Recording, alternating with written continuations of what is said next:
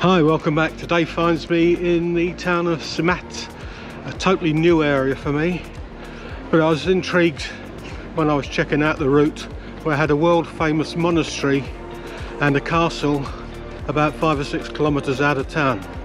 So I find myself this morning looking to explore and see what the town has to offer and see what sort of hike it is. So stay with me and we'll have a bit of fun, I think. Well, we're at the gates of the monastery, although it does have a very Moorish look about it. Let's see what we got inside.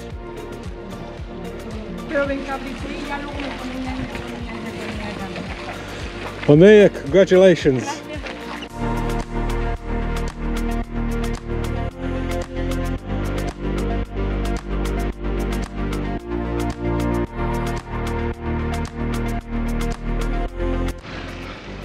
What an absolutely incredible place.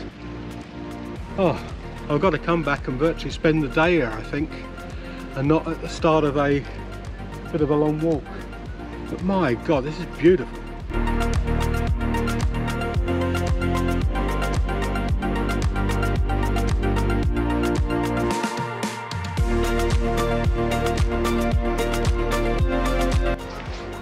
Just leaving the monastery now and walking outside the town itself.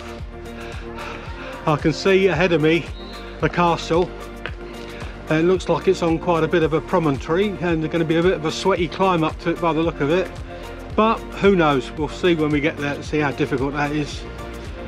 Well, just taking a little detour here down to look at this little ermita.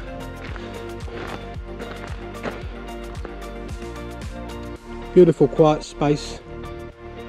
Mind you, there's not a lot here at the moment. And we look back towards the town and up towards the mountains. Right, I think I'm going to have to retrace my steps a little bit to get out of here. But it's worth coming down just to have a look at that.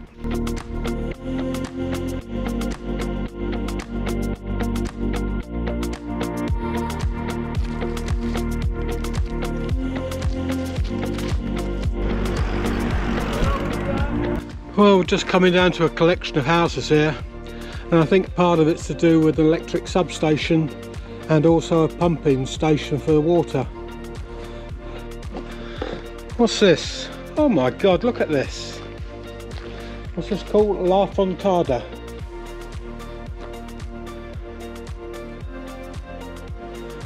Beautiful old bridge there. Oh, I think I can get down there. Let's go and have a look.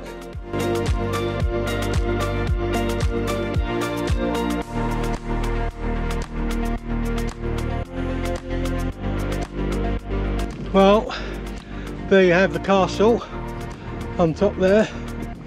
Now I imagine this next section is going to be quite a lot of a steep uphill here. At the moment we're on a cami path, but I can see shortly we're going to have to go onto a mountain path here.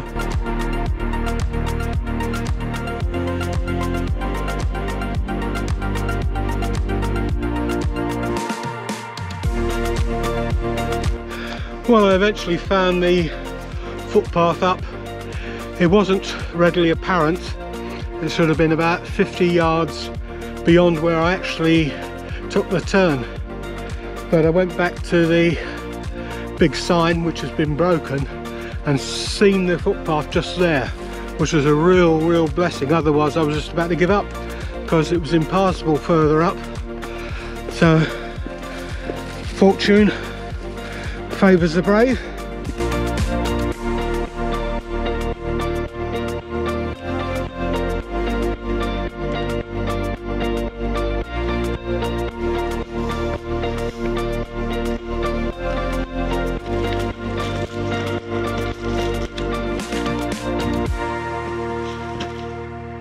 I'm about halfway up, I think, the climb to the castle itself. Just taking a minute to cool off in the shade. Quite a rocky path up, to be honest with you, but it's well marked. It's doable for most people. As I say, if you've got any sort of difficulties or not used to mountain pass, you might find it a bit of a challenge, but so far so good. But it's starting to get a bit warm and getting a bit hot and sweaty, so when I get to the top I'm going to have a bit of lunch, I think.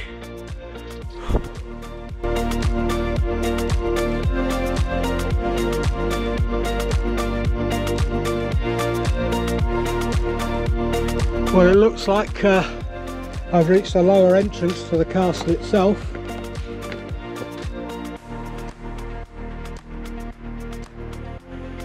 And also the path looks like it's going to go to the right once we go in here. Let's see what happens there.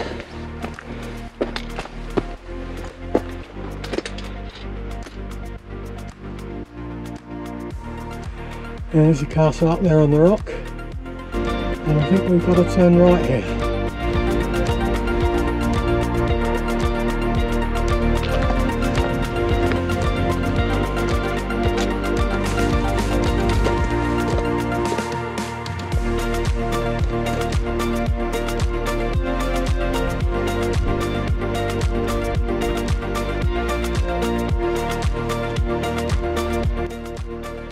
That is a very, very steep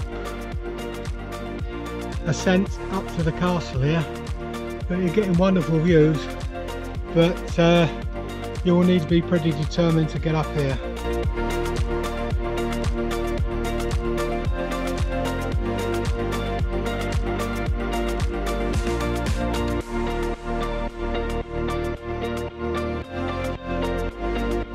Well, I've had a look around the castle. Fascinating, but I have to say it's quite tricky in here. You need to be very careful. Some of the masonry is a bit loose and the footings up here are, well, indifferent, I shall say. Spectacular when you get here. Now that I've been up here, I've had lunch, now I've got to get my way back down. I've got to take it quite slowly now because it was quite a bit of a scramble the last 150 metres or so.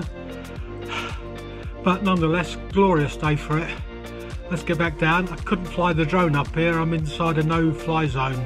But I think when I go down and go away from the castle about half a mile, I can probably get it up and get an aerial view of it. Let's have to wait and see. Right, see if we can get down safely.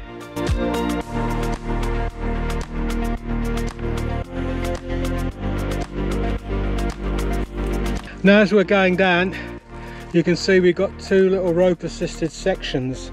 As I say, this was a little bit tricky on the way up, and I've no doubt it's going to be just the same on the way down. I've turned around here now, you can see it's near the castle itself. So I'm going to put the camera away and concentrate on what I'm doing.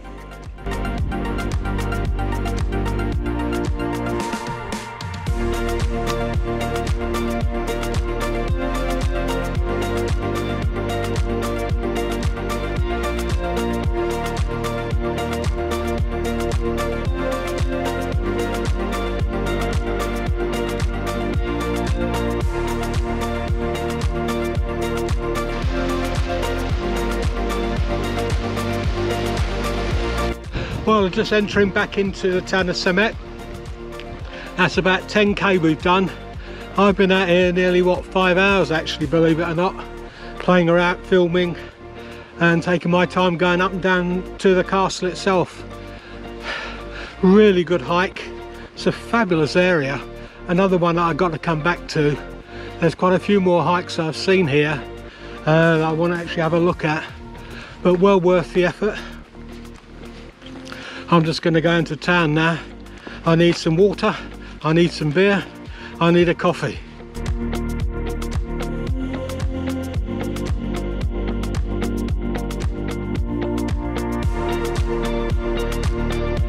Thanks for watching. Don't forget to like and subscribe, and I'll see you on my next journey.